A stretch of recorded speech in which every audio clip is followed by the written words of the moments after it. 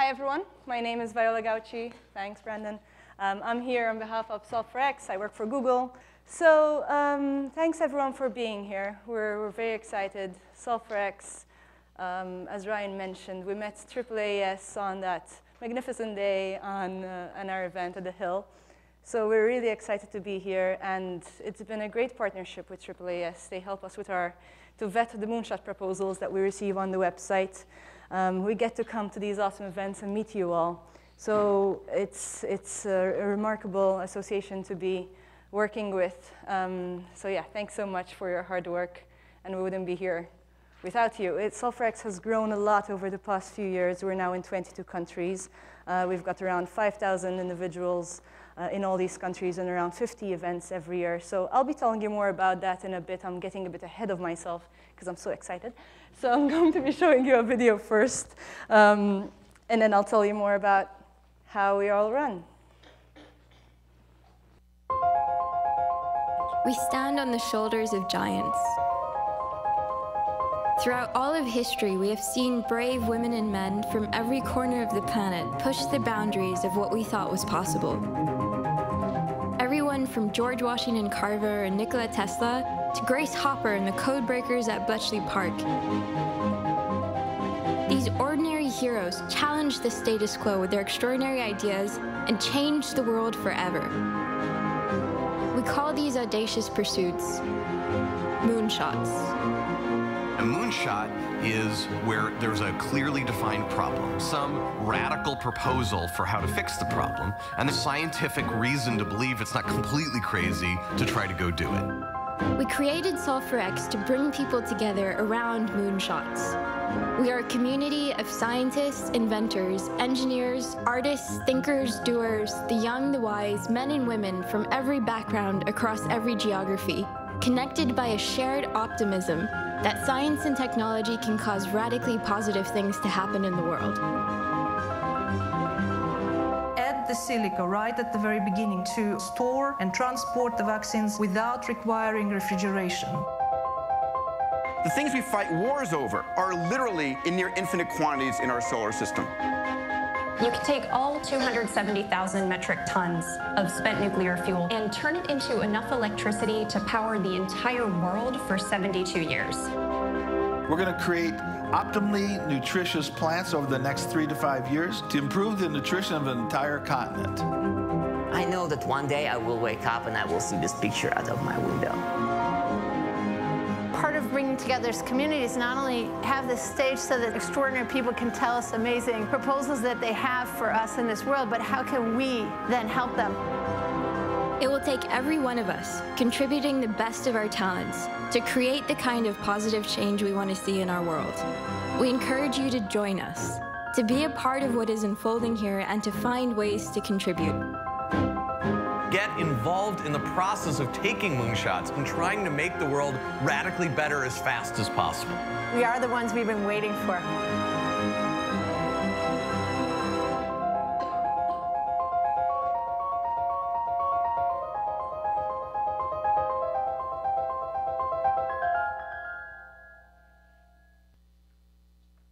So this big diagram. This is our definition of a moonshot. Everyone tells us, oh, I have a moonshot. I've got this great idea. We're like, oh, hold on a moment. Let's tell you what our definition is first, and then you tell me if it's a moonshot. And it's a pretty simple explanation. There are 3 elements. My job is to find people who are working on stuff like this. So people who are working on really big problems, problems that are facing humanity. There are so many different fields, health, water, there's food, there's energy. I find people who are working across all these different fields and doing really exciting stuff. They're working on unique solutions, so it's a different take than anyone else, or somewhat the same, different perspective on somewhat existing technology. But then there's a breakthrough technology part. So the solution has to be deeply rooted in science and technology for it to be a moonshot. So we look for projects like these. We look for people who are working on something like this, but not think of the Elon Musk of 10 years ago, someone who is struggling with something, someone who hasn't yet figured out exactly how to solve it, how to get it out there, and how to make it successful. So they have this tiny little problem that they need to solve for it to become successful. And that's why we invite them to our events. We bring them in touch with people like you, a very curated audience. We get people from different fields, so people from science and technology, but also, as some people here, from policy, from other different sciences, etc. So in these events, we work on what we call the X. So as much as possible, so this is the X. As much as possible, you saw the intersection between in the Venn diagram. We like to get people to discuss this X, and you will see that in the Moonshot session, you'll also have a challenge that you will be working on. So today won't just be people speaking to you, but you will also get to contribute your own thoughts and contributions to the problem itself. You'll know, for example, I'm sure, has everyone here heard of Google X? So I'll give you a little history here of how Solve4X was formed. So we were formed in 2012 out of Google X. We have these amazing technologies within Google. We work on the autonomous vehicles that Kristen mentioned earlier, for example, the smart contact lens that measures diabetes levels, but also Project Loon, which gives internet access to areas that don't have, that aren't lucky as lucky as us to have internet in each and every corner of the world. And these are moonshots. These are what we call moonshots because, let me give an example of the self-driving car. So car accidents are the leading cause of death in the 4 to 34 age group. So around 90% of all car accidents, 90% of all car accidents are caused by human error. So what we did at Google X is to understand, how can we build autonomous vehicles so that we eliminate or reduce as much as possible that 90%. And the technology behind that is, of course, there's really highly sensitive sensors that make sure that the car can see at a 360-degree angle and make it as effective and hopefully more effective than human-controlled vehicles. So that's an example of a moonshot. And here you have, of course, a smart contact lens. The problem is diabetes. Diabetes is also a major killer, unfortunately, in the States and globally. So if you had constant assessment of your diabetic levels, then it would really help you manage your diabetes, etc. And Project Loon as well, the problem being their internet access. So what we did was we thought, okay, within Google, we have the resources and we have the talent to solve really big problems. We want to do this, but what about all the other people out there who have really big solutions to these problems? What can we do for them? Because just because we are a big company and we have the resources to work on these problems, doesn't mean that we shouldn't pay attention to other people who are working outside of Google, right? We should find a way to help these people too. So that is why Solve4X was born, trying to find out how we can help these people who are working on the X. And I'd like to introduce you to a few of these people. This is Aysel. Actually, let her introduce herself, and then I'll tell you a little more about her.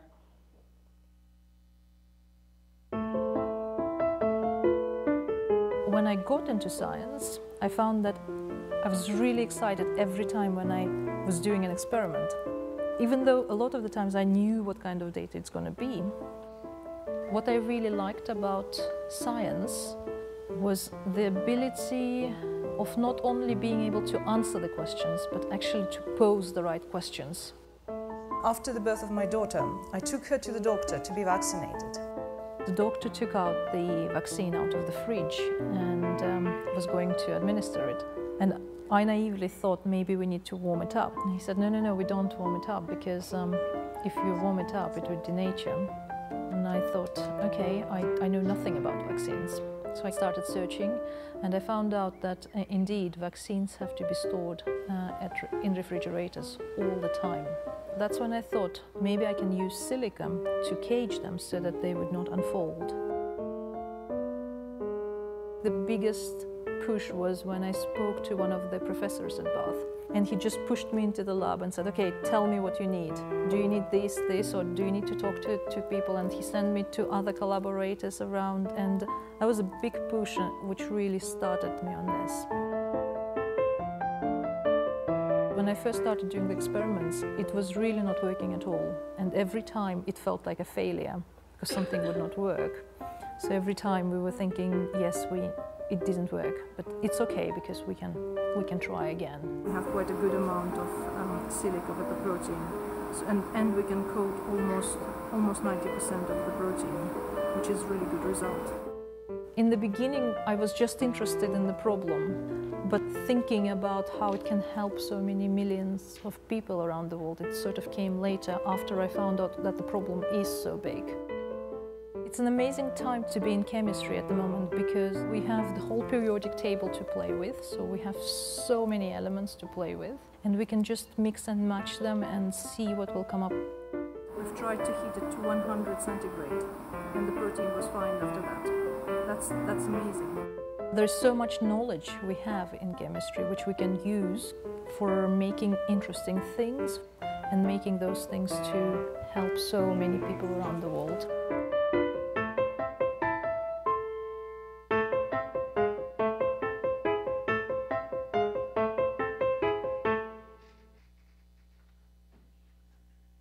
What I really love about Aysel's story is how she knew nothing about vaccines.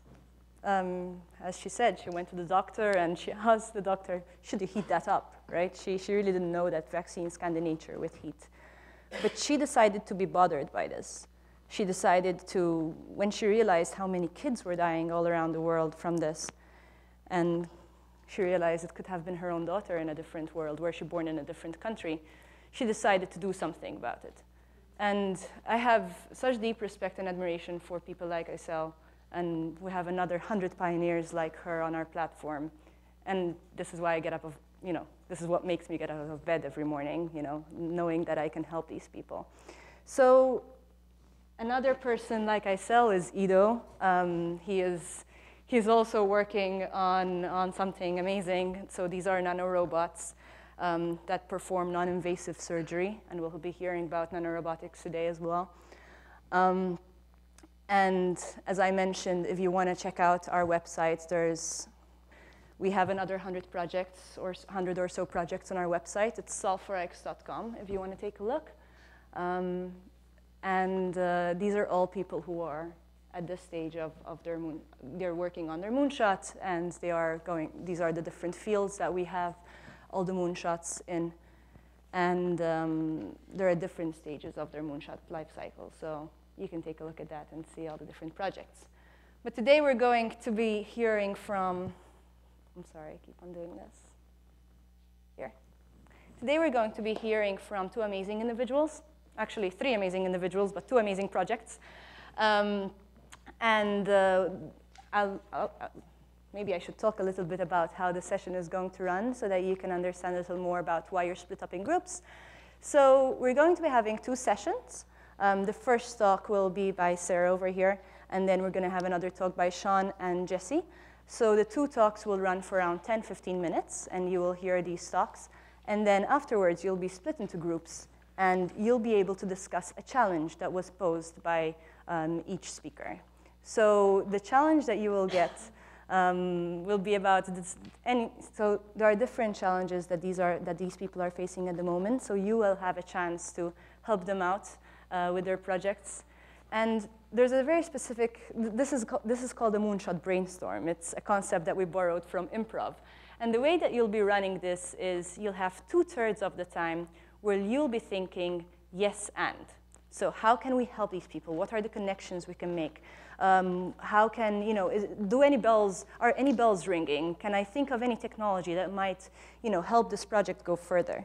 So if anyone in the group goes, no, I don't think that makes sense, in the first 2/3 of the time, feel free to tell them, hey, slow down, We're in the yes and session.